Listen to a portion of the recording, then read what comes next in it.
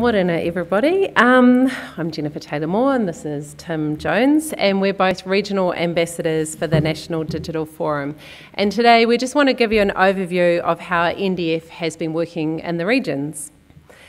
So each year ambassadors are appointed by NDF to represent the organisation in the regions, and these ambassadors are responsible for the dissemination of information regarding NDF, as well as organising these forums and events to support the main conference.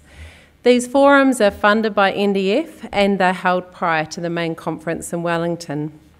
And they usually take the format of an unconference, which is where participants decide on the day what they wish to discuss at the event. They submit these topics, which are then grouped into themes and then discussed in detail. With a shorter travel time and no accommodation costs required, these regional forums are easier for those with smaller budgets to access.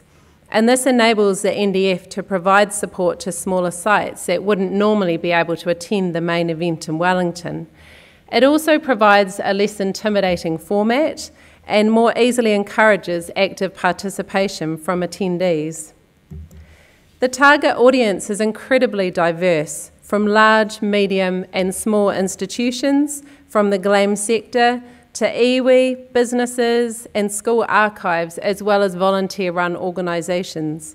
Some examples of the smaller sites who have attended recent events include the Methven Museum, the Whanganui Collegiate School, volunteer archivists at Putiki Marae, Te Atawhai o Te Au, the Independent Māori Research Institute for Environment and Health, as well as volunteers from historical societies such as the Ellesmere Historical Society and the Foxton Historical Society.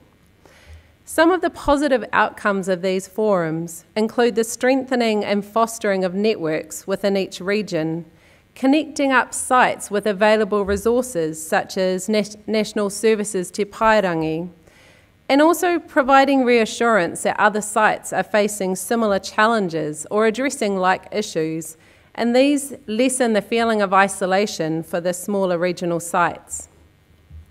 Further opportunities exist for scheduling by the ambassador of Skillshare events, as well as ongoing meetings to review material from the online archive of previous NDF conferences.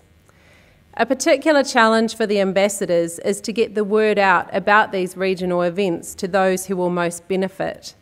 We rely on previous invitation lists and also on GLAM sector directories such as the Museums Aotearoa directory. But because the audience is so diverse, it is sometimes difficult to know how to make contact with the smaller sites. Information about these regional events are posted on the NDF website and also promoted in various GLAM sector newsletters such as Museums Aotearoa, as well as being promoted on social media. I just thought I'd outline for you some of the interesting and challenging topics that have been raised at recent forums. And these include a major issue, which there is no specific answer for, the future-proofing of digital file formats. We have discussed how we can ensure that these digital files remain active, accessible and stable into the future.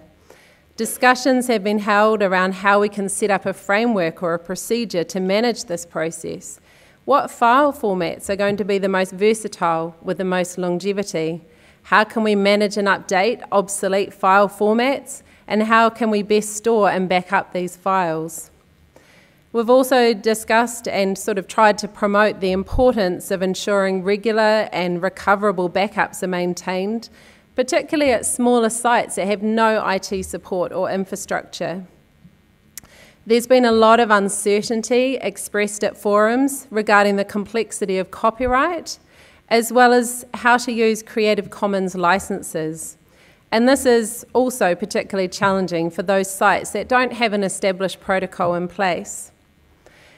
We've discussed the sharing of data with aggregate sites such as Digital NZ, NZ Museums and eHive, to name a few, and in particular the image permissions from subjects contained in images on these sites, which include but are not limited to iwi subjects, and the difference between having permission for your own local site versus sharing these images with these aggregate sites, such as at the National Library and Digital NZ.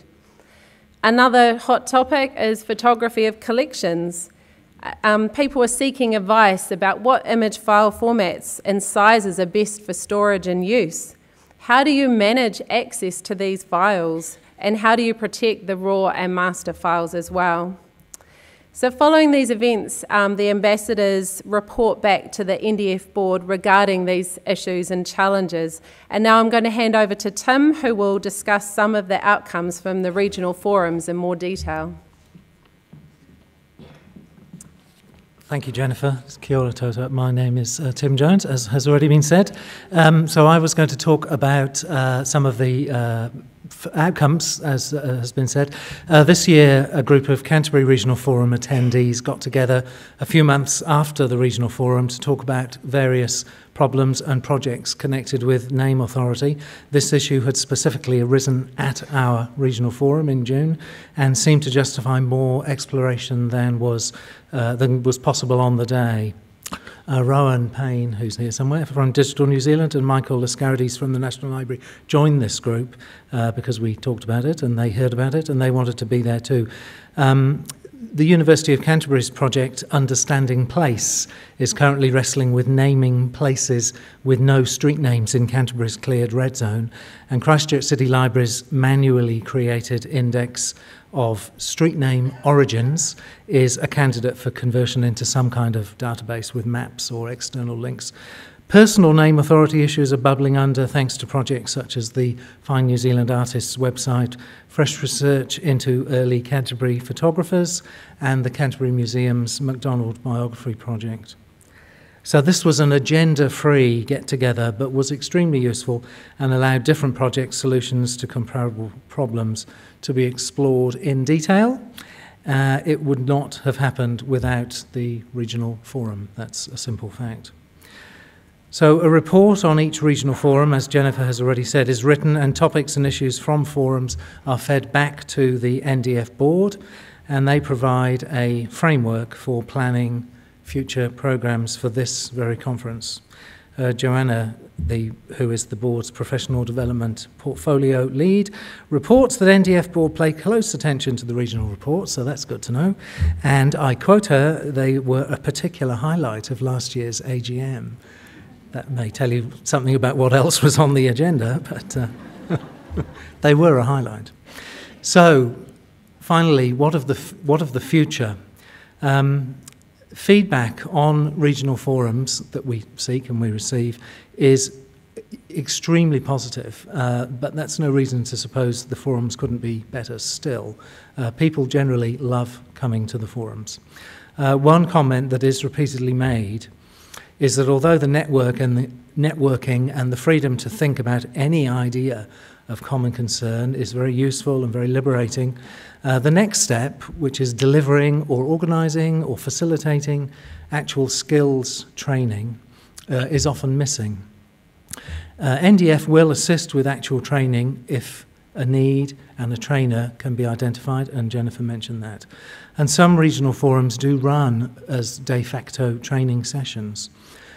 But this raises the question then of what NDF's role really is here. Is NDF a training provider? Could it be? Should it be? How would ambassadors organise this? What would the business model for this be? Or is training something that individual institutions and individuals have to organise and therefore pay for themselves?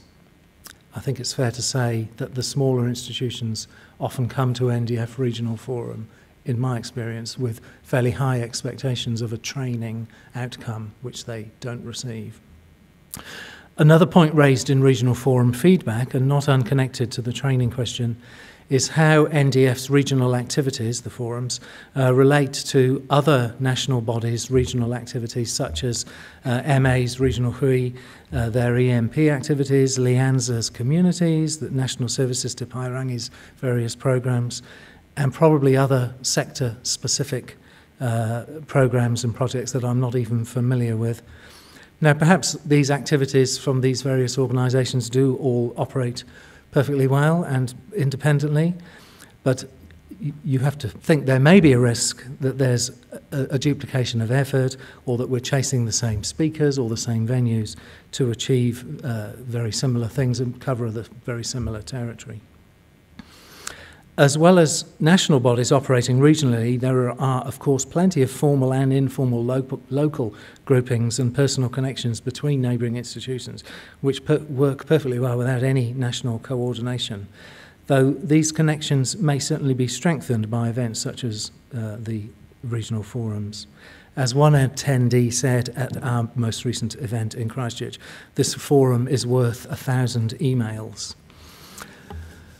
We might also consider the unconference bar camp style event. We might consider whether that's still the most useful way of proceeding. It requires very little organisation in advance, but it's high risk as it depends on the participants being energised and on the day, which you can't rely on.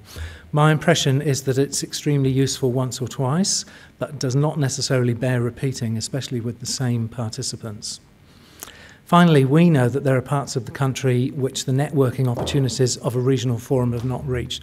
We in Canterbury know that the west coast of the South Island is one of those.